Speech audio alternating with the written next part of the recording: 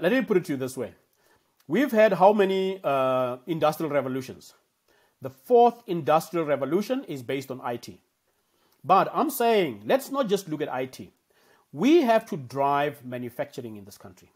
And if entrepreneurs, especially women entrepreneurs in Limpopo, can look at manufacturing as a driver for them in their businesses, I think that will be profound. That's the next revolution that needs to happen. We need to drive manufacturing in the rest of Africa to make sure that we've got 1.4 billion people in Africa. Imagine if you've got that many people in this country and you have a need that you can satisfy by manufacturing a product. Let me give you an example. We all know that we all love Magnum ice cream. But are you aware that the ice cream sticks have to be imported?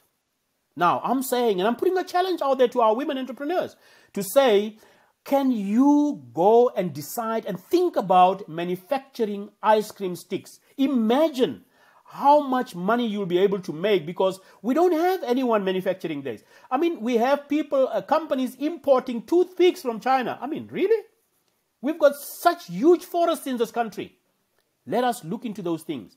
The fourth industrial revolution, which is based on IT, yes, good, no problem. Let's look into that. But let's also look at manufacturing. How many manufacturers are there? What can we do in order to change the mindset and believe that we can add value? Because manufacturing is adding value to any other product. We need to change the status quo that we are currently having in this country to make sure that we drive manufacturing processes so that we become the next country where the revolution of manufacturing will be based in, so that we can show the world that Africa is not just a country of consumers, but we are manufacturers as well.